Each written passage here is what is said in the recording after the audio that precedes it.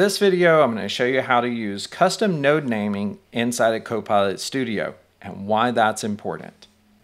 Okay, so we're in Copilot Studio, and many of you guys may not know about this really new cool feature that was added into Copilot Studio, but I want to showcase this for you because I really think it's cool, and I think it's really going to help makers or people who create Copilots be able to share their projects and make them much more effective as we go forward. So you'll see here, I'm in Copilot Studio. I've made myself this recipe and food assistant scenario. And one of the things that I made is I made it so that I can come in and I can actually come into this. And I can ask questions about, do you have any vegan recipes and stuff like this, and it's going to go out and it's going to use the generative answers or the knowledge sets to go get answers and show me some different vegan recipes and all of that. But imagine if I wanted to say something like, I want to order a pizza. And when I say order a pizza, what you're going to do is you're going to see it ask me a question about if I'm vegetarian and all of these different things. And so what I've really done, and I'm not going to go through the whole demo of this because it's not really that important. It's more that I wanted you to see that there is a custom topic that's been authored in this. So, and in that custom topic, it's basically this order pizza topic. Now, I'm going to minimize the test screen here so that we can see this. And I'm going to zoom out a bit for you to see that there's a bunch of different logic that's happening inside of this Copilot Studio implementation. And you could have much more complex logic than what you're seeing here, but I wanted you to kind of get a perspective of what all might be going on whenever I go and I build this. And so let's zoom back in a little bit and let's take a look at what all this thing is actually doing as part of this topic. Well, we'll start here and we'll look down and you'll see here there's a question, and then it asked if I'm a vegetarian, and then based upon that logic, it decides whether it's going to give me choices of meat toppings. If not, if you say yes, you're a vegetarian, then it's going to ask you about vegetable toppings. Then we'll go in and we'll say, what crust type would you like? You'll answer. Let's say that you said it was pan. I need to inform you that there's a $2 upcharge for that. Make sure that you're okay with that. If you're not okay with that, I need to go back and ask you to reselect the crust to a different crust. Otherwise, I'll keep going, and then I'll ask you how many pizzas you have, and then I'll give you a confirmation. Now this, I understand it because I wrote it. So, and if you started going to the top and you start looking at this, so let's go all the way back to the top. And if you haven't noticed, there's been a lot of performance enhancements into the authoring canvas, guys, and that is something that I'm really happy to see.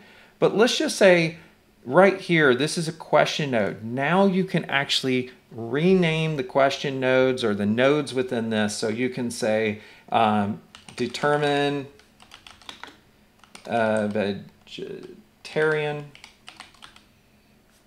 and now I have basically this, and I can say, if not vegetarian, and I misspell vegetarian, forgive me.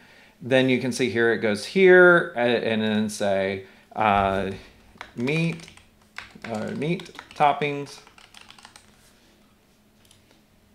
I can come in here and change this one. I can go veg toppings. I can come down to the question here and go, crust selection.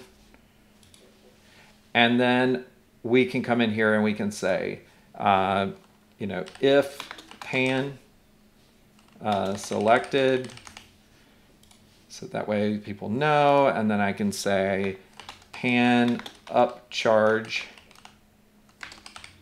confirmation.